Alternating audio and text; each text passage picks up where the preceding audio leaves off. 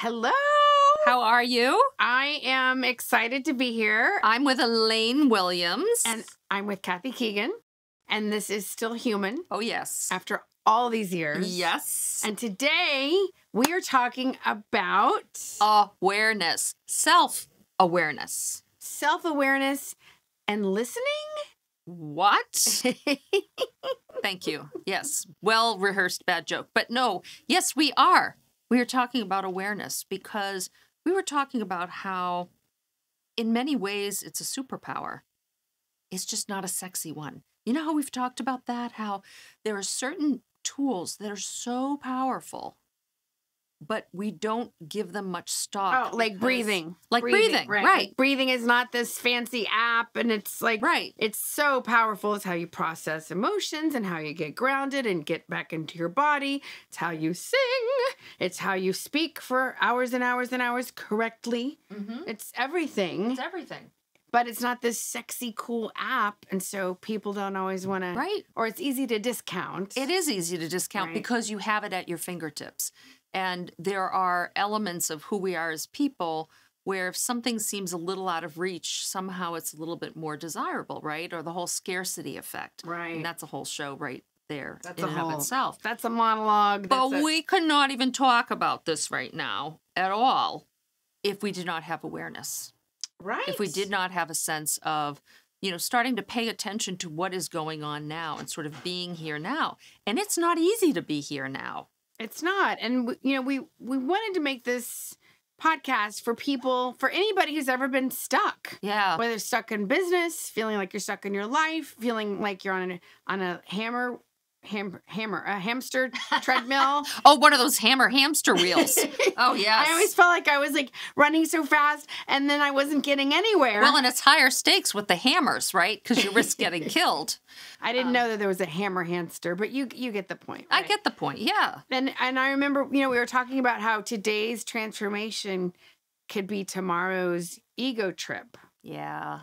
And I know for me, so many times I'd be like, oh, I've already done work on that. Yeah. Or I've done so much work, 20 years of transformational work. I've done Landmark and Debbie Ford and Peak Potentials. And I've done EFT and Alexander. You know, the list goes on and on, which is great. But if you're still feeling stuck or struggling, maybe there's something else to be aware of, right? Elaine, are you saying that you might have a part in it? Dun, dun, dun, dun. Oh, yes. That, you know. Yes. No, it's so true. And yet, what is it about human nature? I feel like it's just human nature to be like, it's their fault. Or, it's not my fault. I'm da-da-da-da-da. Or, you know, like I was stuck in a tech nightmare with 2 different companies this week. I'll spare you the details, but they both were going like this to me. And I was like, I'm stuck in the middle at the X. Oh, that's me with my health care. Oh, God. Absolutely. Right. Because this one blames that one. And you're right. It's not really a good model for living to start blaming other people for things. Right. The awareness. And like, I always talk about this with my AA sponsor is I'll be like, I feel like I'm coughing up a hairball. Because I'll be like, I really see I'm the source of my discontent or my resentment or whatever. That's right. I'm the source of it. And that's always like great news and bad news, right? Like it makes me want to just, Right. I think that was a big key component because one of the things, I'm a Libra, I'm an INFP for you, you know, test people out there and everything. Does it mean you have the scales of justice? I'm just, you know, I'm my whole job. Why am I a coach? I mean, because I know how to be neutral. I make it my job to be as neutral as possible, to work with clients and give them the space to be heard. Like realizing that you have a part of it. Right. Whatever it is, the good or the bad or whatever, right? Exactly. And I didn't want to admit that because it wasn't fair. It's not fair. Oh. The Libra, it's not fair that this is happening. And you know what? That can be perfectly true. That can be perfectly true. I think what we're talking about are these different levels on which things happen, right? And so I can be I can still have a part in something and it can still not be fair. But I always thought I'm off the hook because I feel aggrieved. I feel victimized. Well, and I've learned, right, self-awareness, all this work. When I have that little girl voice in my head going, but it's not fair. It's not fair. I know for me now, that's a red flag. Yeah. Because life is not fair. We could spend a lot of time talking about the insanity of geopolitics and racial injustice and social injustice and the misogyny against women and blah, blah, blah, blah. But like, I still choose to try to live my best life. And so, if you're like, okay, you're right, life isn't fair, and next, to do right, exactly, right, and that was always so hard for me to come to grips with that. And I love your image of the hairball because it's like I'm coming to this level of awareness that I have a part to play and I've got to look at my part. It doesn't absolve other people of their responsibility. It doesn't forgive. It doesn't do anything. But you still have that feeling like with all the laundry list of work I've done, I've been paying attention to myself. Why do I have to still keep working at it? Right. And you can choose not to. Right. But there's power. I mean, this whole thing is like, let's empower each other and our listeners. How can you, if you feel stuck, there might be an opportunity to look at yourself in a whole new way or with a different perspective, and we were talking about how hindsight's not really 2020. Right. I do love that saying hindsight's 2020, but usually no, it's a filter, it's a perception, it's our memory, and they've done studies that our memories are really not accurate much. We're storytellers at all. We are storytellers. In fact, tell me the story about your yearbook, please. Oh, my yearbook. Yeah. So I think, one of the things is I started to get more aware of my part in things in a way that allowed me to be able to start to like detach, let go, untangle. We were talking about untangling. I had this whole story, I had this whole narrative about my yearbook. And it was just like, when life gives you lemons, make lemonade. I had a whole story about it and everything. And my husband found my yearbook online and he looked it up and we looked at it and he said, I think you need to see this. And my slogan was, when you say goodbye, always leave them laughing. And so there was no lemonade at all. There was no lemonade involved at all. Were there no lemons? Nothing. But in my mind, that was what was in my yearbook. Now, again, I'm not always looking at my yearbook, but that became kind of a watchword for me, or a phrase that this is how I made my life better. It was like, I didn't really believe when life gives you lemons, make lemonade, but I just kept saying it over and over again, and then I started making lemonade. It's like, that is so boring. That is like the most boring story in the world. And the thing is, when you say goodbye, always leave them laughing is actually more appropriate, because I also wasn't doing that. But eventually I did do that, right? So that's the thing. So you worked on it with your improv. I worked on it with my improv. I worked on it, and I worked on it in the workplace. That's what I was going to ask you next. Yes. Kathy Keegan, notorious burner of bridges. Thank you. Thank you. Do not use gas on steel. Doesn't work. Only kidding, but bum. Because this is what you do. You help people decide if they're going to stay, if they can do a reframe and stay in their corporate environment, or leave elegantly. And this all started because you used to be the queen of burning bridges. So tell us about that. Well, the first thing is I'd like to quote The Clash and say, should I stay or should I go? That was The Clash. And that is a very, very important concept to make that decision. To even know you have the choice to do that. You might be able to make things better where you are, but I didn't think you could, because the model I lived on was, you've wronged me, I hate you, I must now leave. And there must be drama. And it's not a way to live. How would you burn bridges? Give us an example. Well, I'd just get mad at somebody, and then I'd hate them and then not want to talk to them anymore. So I just disappear off the face of the earth. Not really conducive for happy work environment. Right, because I thought I needed some kind of special permission to do that, and I didn't think I had the permission. When in fact, I could just sort of say, you know what, this isn't working. No harm, no foul. And I didn't understand how you got there. Because, again, you grow up with the models you grow up with. And in my family, my brother Patrick, when he was 12, didn't hold a door open for an elderly lady. And my great aunt hated him for the rest of her life. Like, that was it. The mistake was made. No, you're dead going to me. back. That's it. Okay. Right. So you used to get mad at somebody and you would, storm and then off. just be like, and storm off, and you would leave, and there would be drama, and there would be, the bridge would be no more. And I hated myself. And you hated yourself, and then I imagine you drag a little bit of that with you into the next environment. Yes. And then you wonder, why does this feel dysfunctional? Why does this feel like my family? Oh, and I'm still doing work because, of course, I'm in therapy and I'm, doing all these things. And again, there are levels and stages, I think, of adulthood, of life. Adulting, yeah. And all that because, you do get the awarenesses kind of when it's time to get the awareness. It's like in anything you practice. My voice teacher could say to me the same thing for years and years and years. And then you might say, hey, Kath, what about that? And then I run to my voice teacher. I'm like, guess what? This. And she said, I've only said that 12,000 times. My mother does that all the time. Right. Right. And you have to also, that's it. When I'm teaching people, I can't be vested in the fact that their learning might come from me.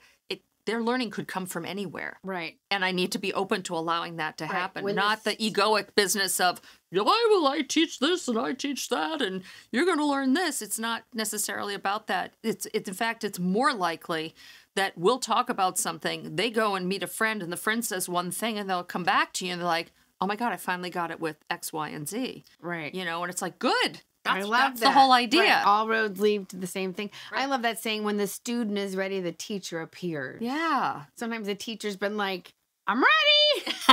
I'm hanging out. Hello. Yeah. Right. Okay, so you used to burn bridges. Right. And then you were able to not burn bridges. And now you help people. You've told me about so many of your clients, but this woman was really suffering in her job. Oh, it was so hard, and I related so much because I was too in my own job. Partly because of the stories you were making up, right? Stories that I was telling myself and things that I thought that I could change, things that I thought that I had control over and power over. And the big learning as we grow older, or as we mature, I guess, is that there are a lot more things we don't have control over. And actually, about the only thing I have control over is me. What? I'm leaving? This is not in my contract? I did not know. No, just, yeah. It's humbling, isn't it? It's so The older you get, humbling. You're like, yeah, okay. It's like, change the world. Right. I still want to do that in my own little way, and there's a lot of factors happening. Right, and the best way that you can change the world is by being present, by being here now, and by paying attention to what's going on. And so what I'm able to do when I'm working with clients is to help them, they'll make a comment about something. So I'll just say a little bit more about it, what's going on there. And then you can just ask, is that true? Well, I mean, I think that that's what he would say. Oh, okay. So that's good. So you think, so what are some other things they might say? Right. And so then you're allowed to, that's how you start to begin to untangle that. Right. And then you get to a more neutral place for yourself where you're able to kind of say, oh, okay, wait a minute. So then, again, you're getting to see your part. You're not necessarily letting people off the hook that you're not ready to let off the hook, but you're not stuck to them either. You're not because stuck. That's the sticky part, is because you want an outcome for that person. So when I was managing people, because we're people, but when I was managing, someone would come to me and they'd have a complaint about somebody else or some kind of a conflict. And so I'd have to say to them, we're going to talk about this, and then I'm going to address that with the person. But you need to be prepared for what it is you actually expect. Because you've come to me, do you want to work this out? Do you want this to, what kind of conclusion are you looking for? Because if you're looking for me to fire that person because of X, Y, and Z, that's probably not going to be the outcome. Because the way we work here is that if we call something to someone's attention, I have to hear what they have to say about it. Right. And so it's getting reasonable about what you think is going to happen. Because I would have people come to me and be like, she smiled. And it's just sort of like, yeah, you know what? You know how that is. It's like someone you don't really like. And you're like, why are they happy? Doesn't matter. But that's a way of being stuck and attached to somebody else's outcome that has nothing to do with you. Or you've given the example how you walk by somebody's desk and that's the one time in the whole day they're surfing or whatever. So you make up a story about them like, well, they're lazy. Or they're not pulling their weight. And, it depends on the person. So self-righteous about that. In my, everybody should be as hardworking and focused as I am, which is...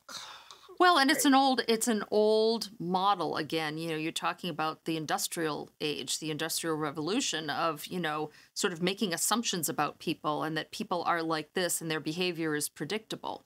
And a lot of it is, I do a lot of reading on bias, unconscious bias. There are about at least 150 types of biases that are basically macros. Our brains pretty much use 20% of the energy in our whole body, right? So it's only 2% of our body, but it uses 20%. Oh, wow, so okay. Our brains are really, really good at creating shortcuts. But some of those shortcuts don't necessarily serve, and they cause you to draw wrong conclusions. So if you're not aware and you walk past someone and you don't like them and they're looking at CNN and they shouldn't be looking at CNN, you're not going to give them a break. You're going to be like, they never work. Right. But if it's someone you know and someone you like, you'll be like, oh, they're probably just checking something. So you're going to give them some kind of, a reason for and this all happens in like milliseconds. It took me 10 times longer to talk about it. Right. And then so like this person that was struggling in her office, she had all these stories going on about people. Yeah. And once she was able to kind of come back to what she wanted for herself, what she was looking for, and just coming back to her purpose. Because that's the other thing. Purpose isn't necessarily a lofty, big thing. Purpose could just be to enjoy what I do. Right. Purpose can be, and that's so powerful because when you're working from a sense of what matters to you and what's important to you, it changes everything. It does. Then you don't care about all the little stuff. And then you're creative about it. You come up with little games. You come up with, I watched this with my sister-in-law. My mother-in-law passed away about a month ago, and we brought her home. And my sister-in-law is a doctor, and I got to see in action why she's so good at what she does. Because the things that we needed to do at home weren't things that were necessarily easy.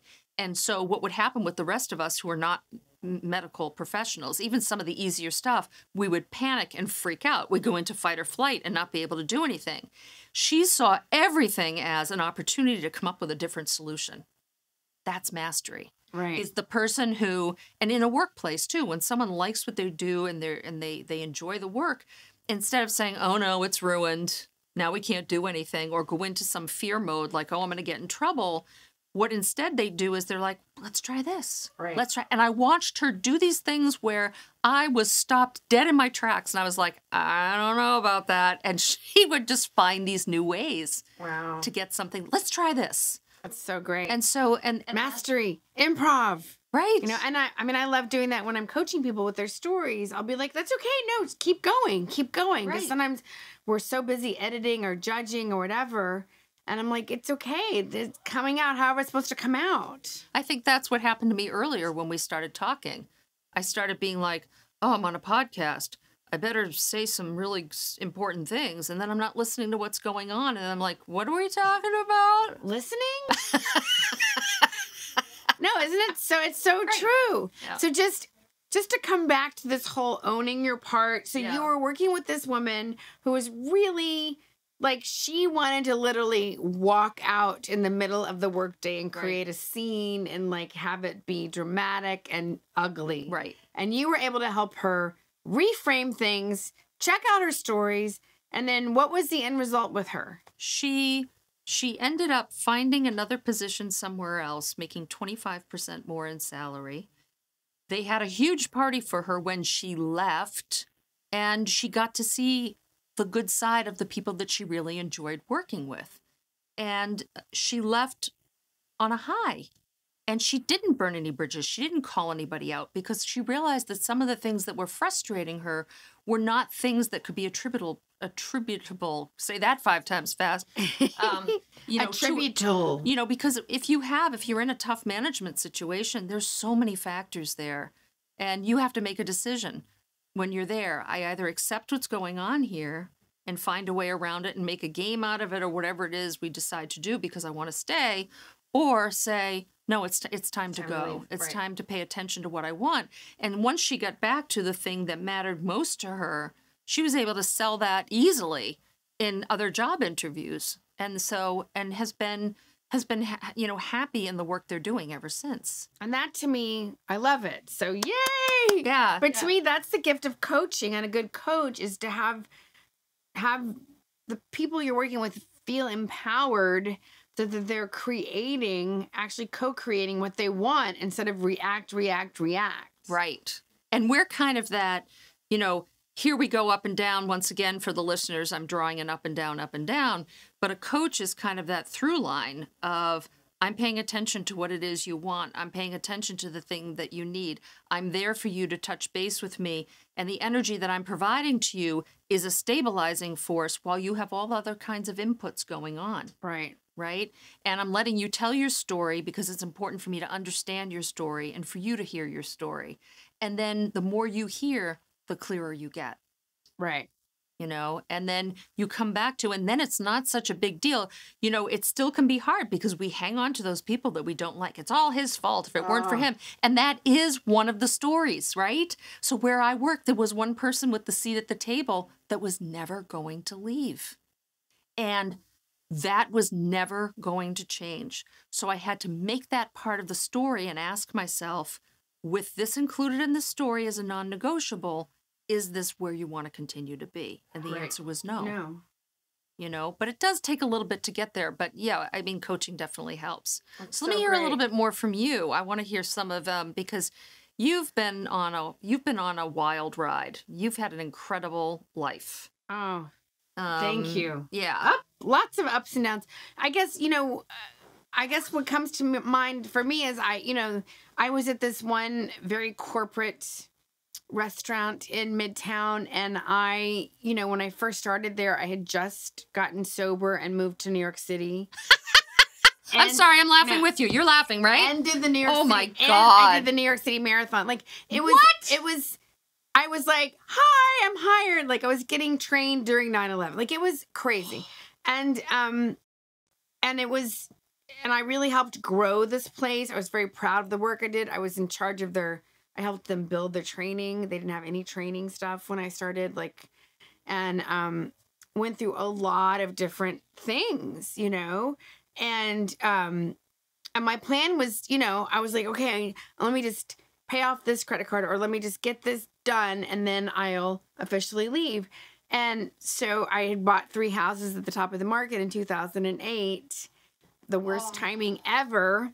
And so when the market crashed, I did not know what to do. And I was not willing to declare bankruptcy like everybody else.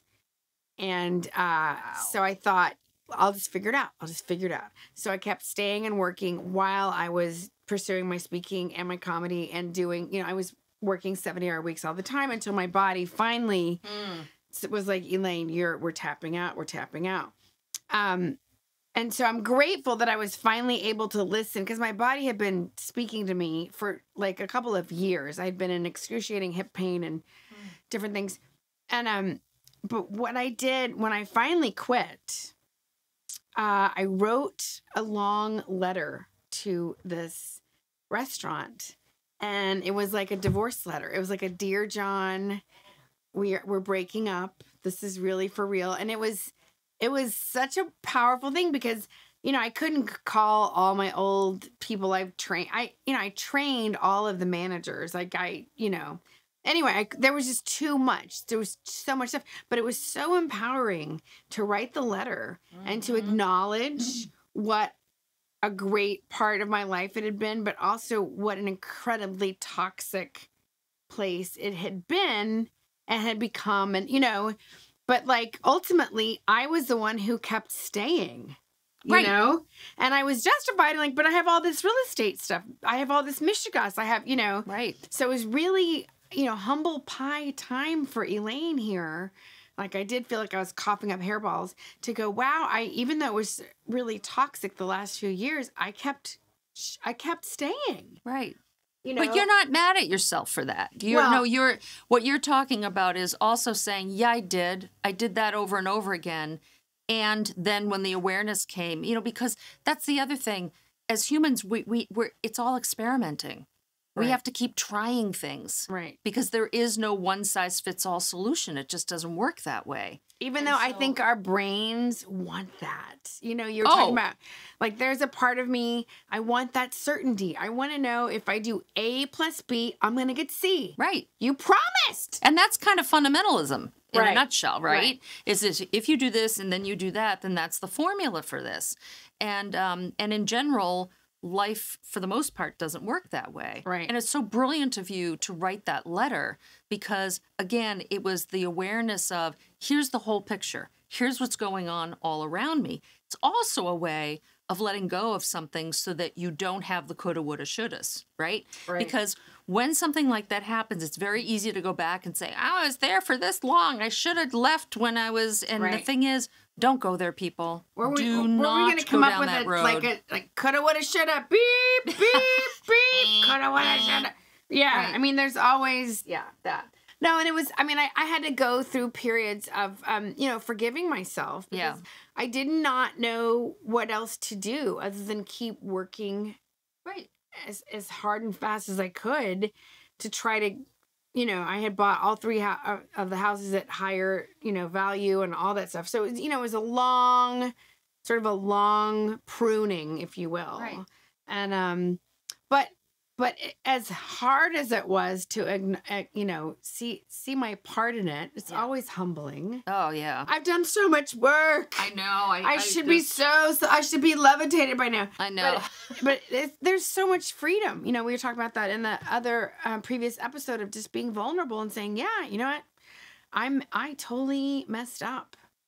Right. And that's something I'm working on more to be able to say that quicker. Right. I held on to I held on to my houses. Let me just try. I mean, I had this, that's a whole nother episode, but like I just held on, and finally when the universe was beating me to a, like I was battered and bruised by this house and all the things I had been through, heroin kids and fire and arson and property managers who were horrendous. And, I was like, okay, uncle, and I sold it for a huge loss. Yeah. But I did the best I could. Right. I was doing the best I could. So I think, as we're talking about awareness, I'm a huge fan of yoga.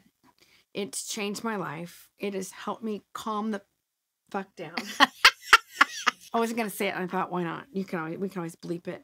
I feel like it's a form of physical prayer. It gets me out of my head and into my heart and my soul. I'm just a better human being when I practice it. And there are some days my balance is like on, and other days I'm like, oh my God, am I 89 today?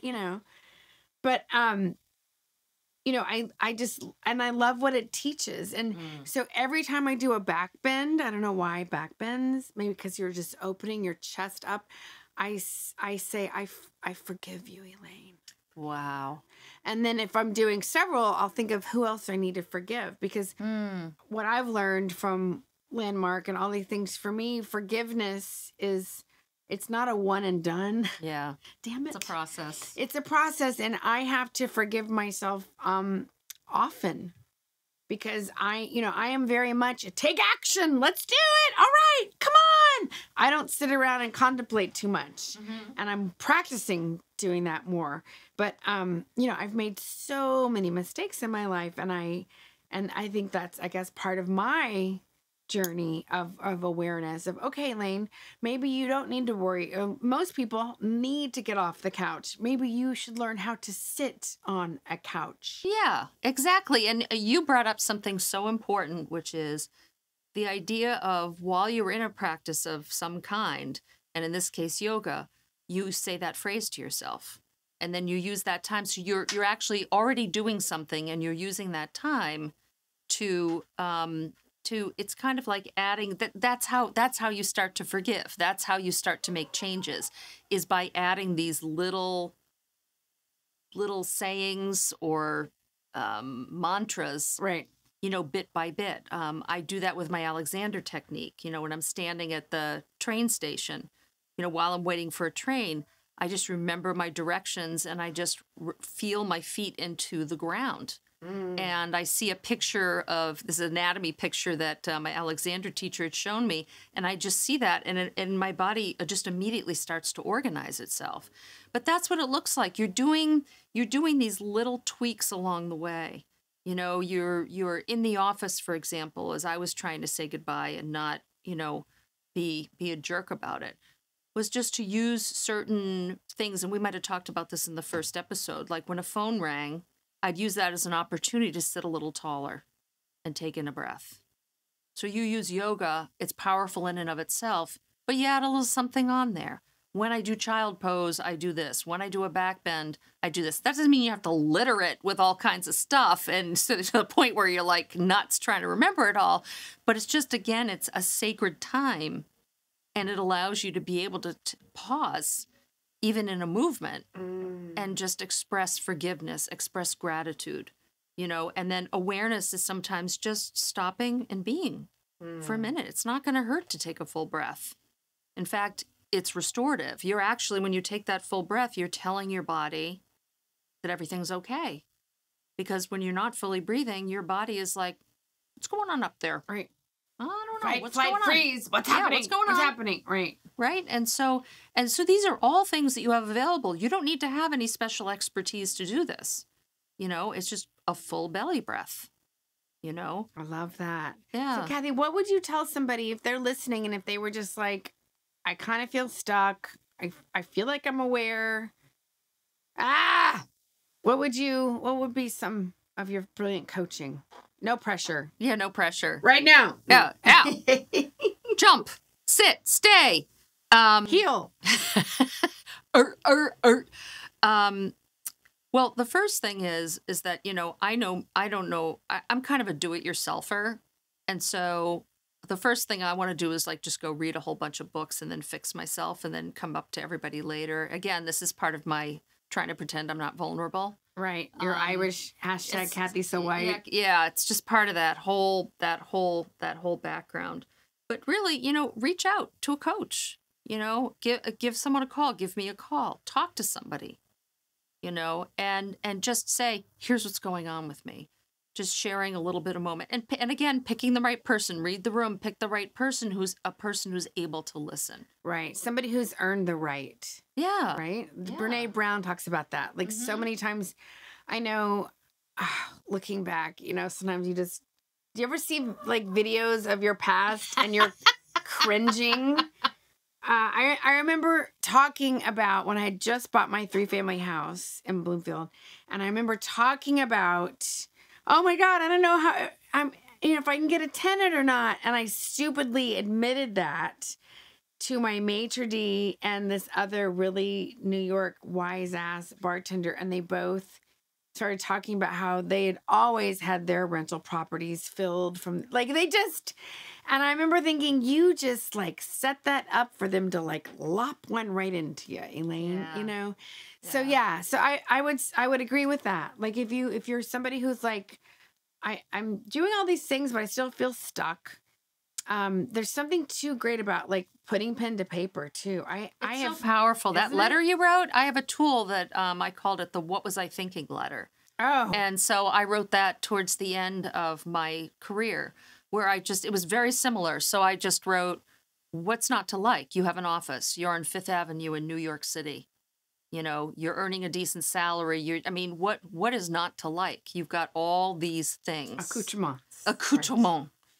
And, but then I said, this is the way things are managed here. Right. And I don't have a say in that. And my main goal is I want work to be a more enjoyable experience for people. When people are motivated, they don't need me to motivate them. They don't need you to motivate them. They are motivated inside by the things that spark joy. They spark joy for you. But it's what are those things that you love doing? Just having somebody say you did a great job on that. You don't need a group hug. I don't need an award. but just an acknowledgement of what I'm doing. And there's still such a sense of, you know, I can't let them know how good they are, they're going to get too big of a head. Now that could happen, but a good leader knows how to manage that. Right. That's the whole point. You have a lot of organizations that don't have good leaders. They have people who got appointed to a role where they're managing people. They don't even know what they're doing. I think that's like 98% of corporate America. It's a huge right? part of it. Right. You know, and when I was in leadership roles, I took it really, really seriously because, you know, I would rather see somebody be happy in what they're doing because they're going to work better. They're going to work smarter. They're not going to get sick. You know, Right. I got cancer. Red flag, huge flag. No. Oh, do not You know, pass, leave, go. go. Right. What you're doing isn't working.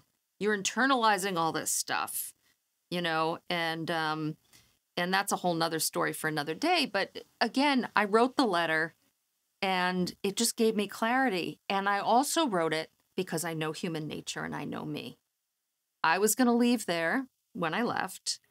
And then 6 months down the road, I was going to be like, oh, was that the right thing? I don't know. Oh, shoot. I picked up that letter when it actually happened. It didn't happen till like maybe a year after. And I read the letter and I was like, I know why I did what I did. That's And good. what I did in that moment was based on all the information that was available to me at the time. Yep. And that I made a wise decision at the time. Because that's the hindsight isn't 20/20 business, where we go back and we start reading stuff in, well, I could have done this and I could have done that. And it's like, no, you couldn't. Because you didn't know. Because you didn't, right? Because we have Right. this limited, you know, it makes me think of breakups. Like Yeah. I've been through so many. Oh, and it seems like one day I would only remember the good things, Right. and then I would just be so sad and depressed and mad, and then the next day I would only remember the bad things. Right. And I knew, oh, this is what you do, Elaine. But then I would forget, and I would torture myself about why did I stay, and then it was. Right. You know, so I guess my point is that, yeah, our memories are very subjective And yeah, so if you're making a big decision now, it doesn't even have to be around work. If you're planning a trip somewhere or making a decision not to go somewhere and it's a big decision, write down what you were thinking at the time. Because chances are what you were doing in this moment with the information you have available is the very best that you can do in this moment. That's so great. And it's so easy with the passage of time to judge something, but it's an unfair judgment. And it's a waste of time. It's such a waste of time and energy. isn't it? Yeah. Yes. So, oh my God, you're so brilliant. So if people want to know more, do you do workshops? Do you one-on-one? I love working one-on-one. I think that's where a lot of the real magic happens, if you want to call it that. But it's the energy of working with one person and being able to focus on that one person. Because yes, can you do a workshop and people have a great time? Yes, you can certainly do that. What I find though is that I do best when something's really tailored to me, when someone really gets what's going on with me. And I use humor, but I don't use the kind of humor where you're making fun of somebody, but it's just the idea of when you get somebody, when you get somebody or they get you, how that feels. That you really feel like you have an ally. Yeah. You know? And so, and for you too, because you do a lot of great camera work, and I know we talked thank about it you. before, but Well, I love the one-on-one too. I think that working with another client to me is it's so sacred. They're sharing their most intimate, you know, and I always laugh because people come to me for one thing and then I usually end up coaching them on, you know. So, I mean, right now I'm focusing on, you know, helping people tell the story of their business or their brand and get comfortable and confident on camera and publicly speaking too, if they still want to do that. yeah. But yeah, and I do workshops. I have a Find Your Funny, Ooh. which is fun for people who've you've already spoken some and you know that you want to work on that humor muscle.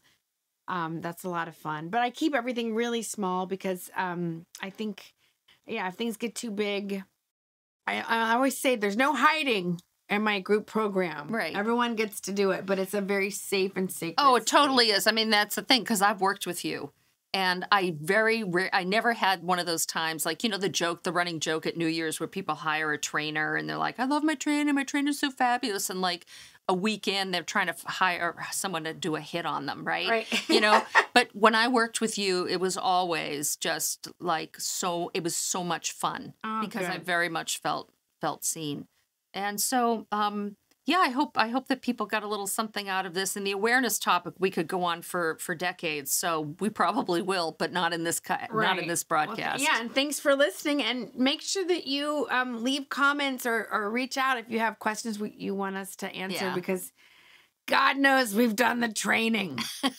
We've been training for 30 years. But I always think, let us have done the work for you. I mean, we can't do all the work for you, and no one could do all the work for me. But still, there are some things that you can get some little ahas with. Yeah, and I mean, I always think I have always hired people because I want to learn what they have. I want what they have, and I don't want to spend the 10, 20 years. Like, I want them to shorten my learning curve. So that's one reason I've been such a huge fan. So anyway, thanks so much, Kathy. This is a blast. So much fun. I loved it. Thank you. Bye. Thanks for listening. Bye. Next time.